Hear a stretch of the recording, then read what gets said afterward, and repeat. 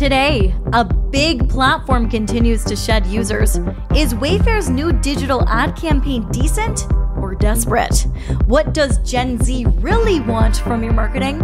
And Facebook groups are slowly becoming subreddits. It's Friday, November 5th, 2021. Happy National Redhead Day, United States. I'm Steph Gunn from EngageQ Digital, sitting in for Todd Maffin, and here is what you missed today in digital marketing. Episode 499. Pinterest today reported a decline of 10 million monthly active users in Q3 this year, bringing the platform's monthly active users down to 444 million.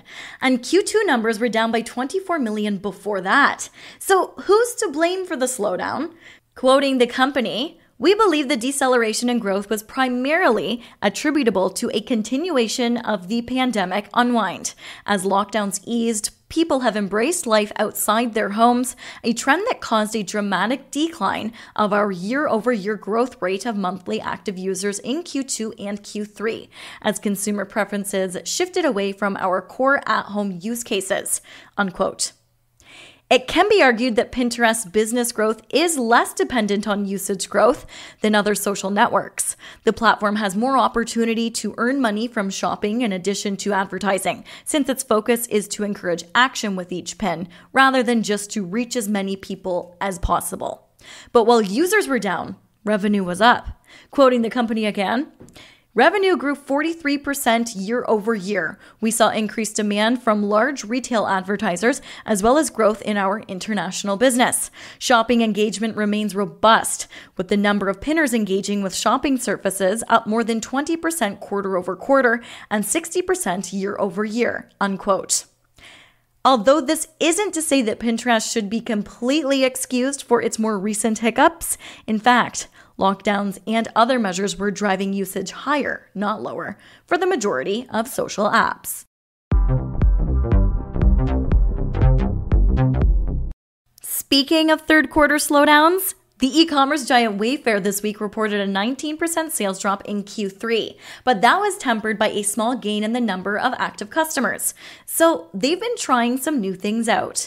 The most recent being Wayfair On Air, which we told you about earlier this week. It's an immersive video commerce experience that aims to showcase products. The second being that Wayfair is inching its way toward a physical retail presence and laying the groundwork for a more omni-channel expansion.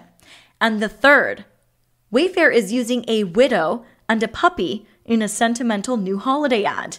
The 2021 Wayfair holiday ad is titled The Host and features an older man's commitment to keeping the family tradition of Christmas alive after the loss of his wife. Here's a clip. "Dad, are you sure you're up to host?" Yeah. We want to keep it the way it always was, right? Wow, you know what? I really don't know if it's the ad that's making me sad or Wayfair's desperate attempt to pull on your heartstrings as sales sink. Either way, someone is cutting onions.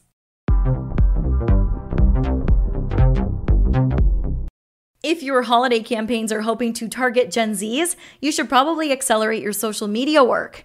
87% of that group say they will use social media for inspiration this season. This from a recent McKinsey survey. It also found that 58% of consumers overall say social media will directly affect their holiday shopping decisions. And 60 to 70% of respondents are shopping across channels for most holiday-related categories. So, what platform should marketers use? Facebook was rated the most influential platform with 67% saying it will influence their behavior the most. 57% answered YouTube, 52% said Instagram. And looking at Gen Z specifically, YouTube, Instagram, and TikTok are their most influential likely sources of inspiration. As for who the holiday 2021 shopper is and what they want from you, quoting the survey, "Shoppers are already embracing the omni-channel experience, and since they're worried about stock running out, they are seizing opportunities to buy sooner rather than later. They're also more willing than ever to switch brands or retailers, especially when items are unavailable." Shoppers are anxious about empty shelves. Approximately 40% of respondents say they expect to shop and spend earlier than they did in 2020 because they anticipate shortages, longer shipping times, and unexpected supply chain challenges. Finally, retailers will need to work harder to gain and retain loyalty. Among the 60% of consumers who have faced out-of-stock products in the last 3 months, only 13% say they waited for an item to come back in stock. About 70% switched retailers or brands instead. Unquote. The survey was conducted by McKinsey & Company, and we have a direct link to it in today's premium newsletter.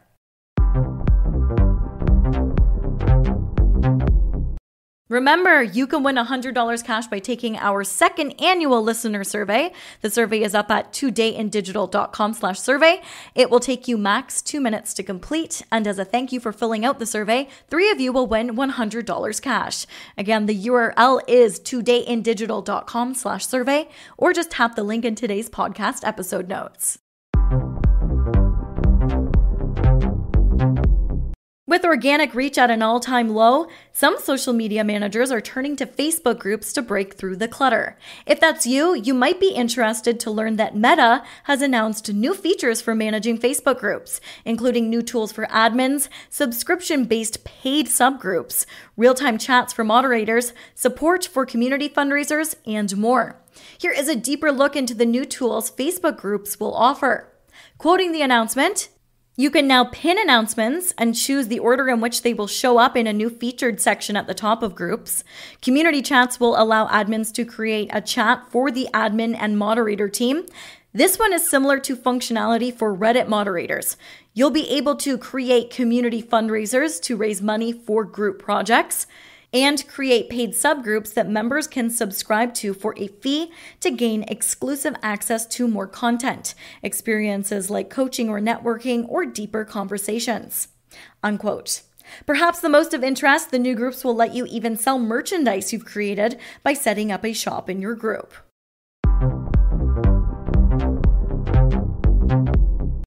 The expanded text ads, ETAs, that have been standard in Google search will soon be phased out.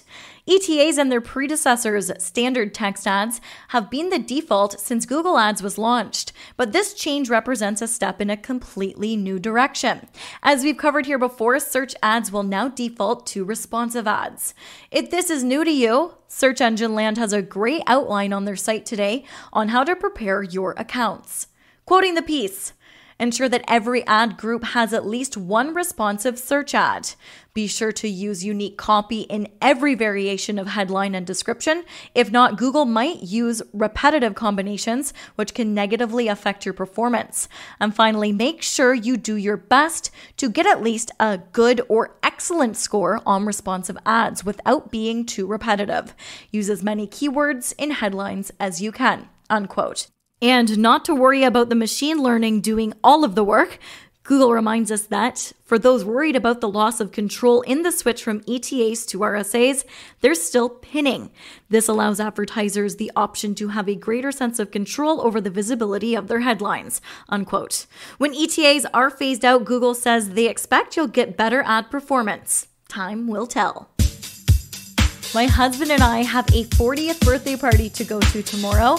He is the first of our friends to turn 40, and it's really the first party since the pandemic that we are going to be going to.